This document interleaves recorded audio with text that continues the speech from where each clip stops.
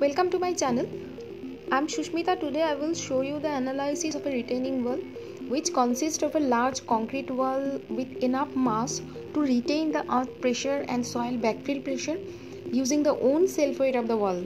So it's a structure that holds the soil behind it, and before going to create the structure, we have to know about the load and the various part of the retaining wall, and also we have to know about the connection or the connectivity of the slab and wall.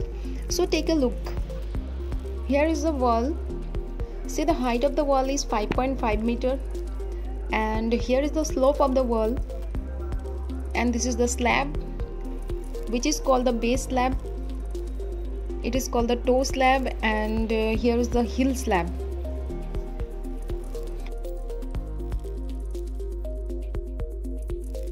And this part is called the stem. So in this portion, here is act various type of loads like the earth pressure, soil backfill pressure, hydrostatic pressure, and active earth pressure, upward pressure, etc. See, the angle phi is 30 degree. So we have to know the calculation of the coefficient Ka. So before going to calculate the pressure, we have to calculate the coefficient Ka, which will be 1 minus sin phi divided by 1 plus sin phi. So the value of phi will be 30 degree. So here will be the calculation.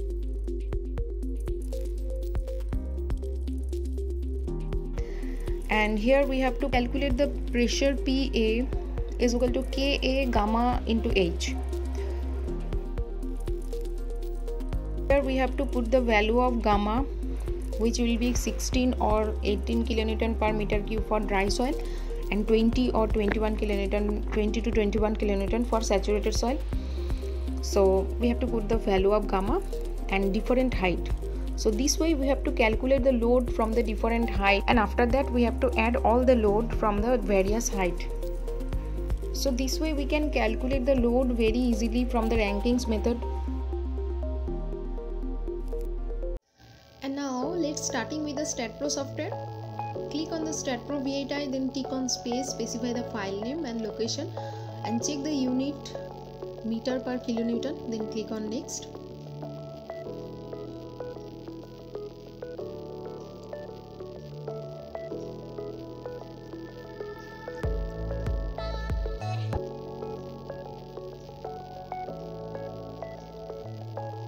Then click on finish.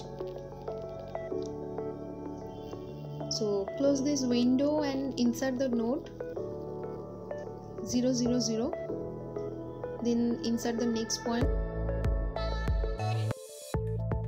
and connect these two nodes with the help of add beam cursor.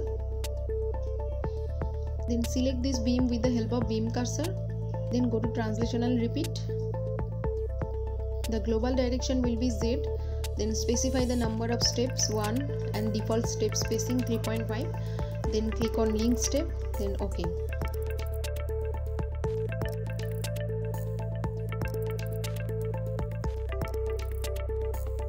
After that, create a 4-node plate here.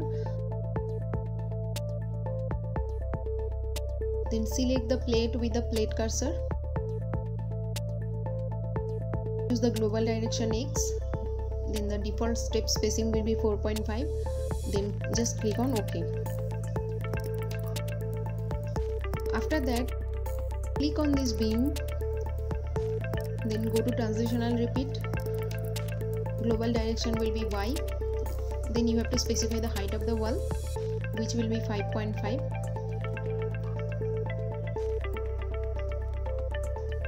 Then create the plate.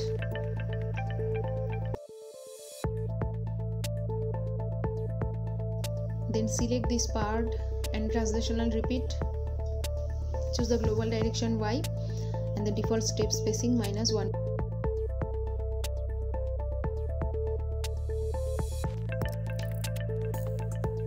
After that, create a 4-node plate here. Make sure about the top surface is on top and bottom surface is on bottom. So click on the fill plate solid surface. So it's correct.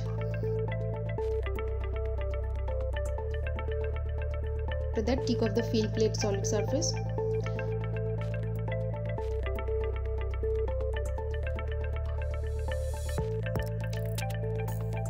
Then select all the physical member and delete all this.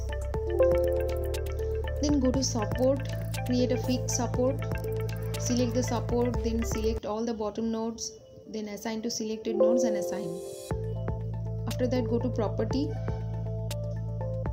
then specify the property of the wall, which will be 0.5 in node 1 and node 2 and 0.25 in node 3 and node 4.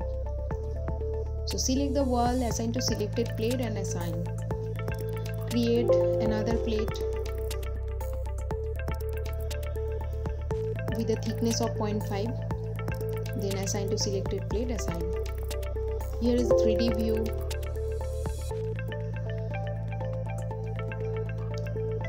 Then go to load case details, add dead load and live load.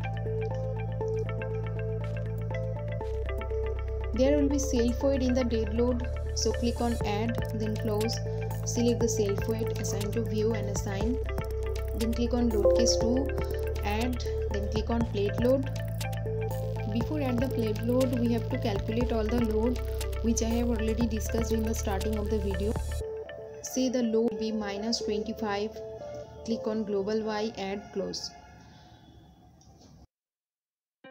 Assign the plate load in here.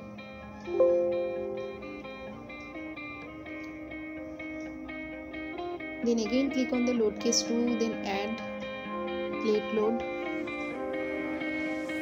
Click on -25 in the global X direction, add, close. After that, select the plate, then assign to selected plate and assign.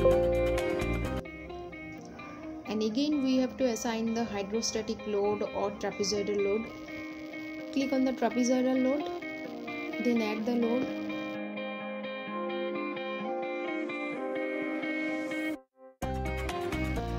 And assign this plate. So edit this load and change the direction, then click on change. Now it is correct, which is called the lateral earth pressure.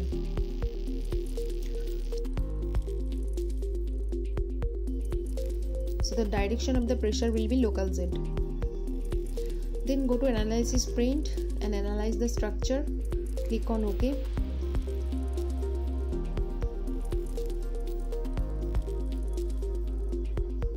And check the error, and it shows the 0 error.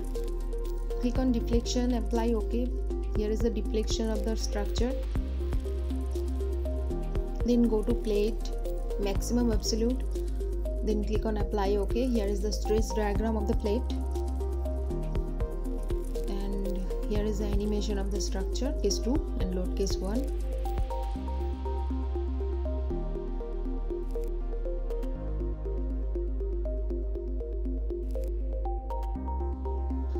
Here is the stress of the max top.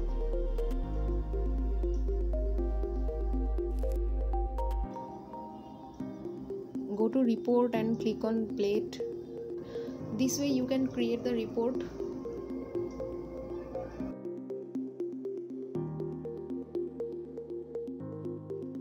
So this is how to analyze a retaining wall. If you like this video, then subscribe my channel and share with your friends. So thanks for watching this video.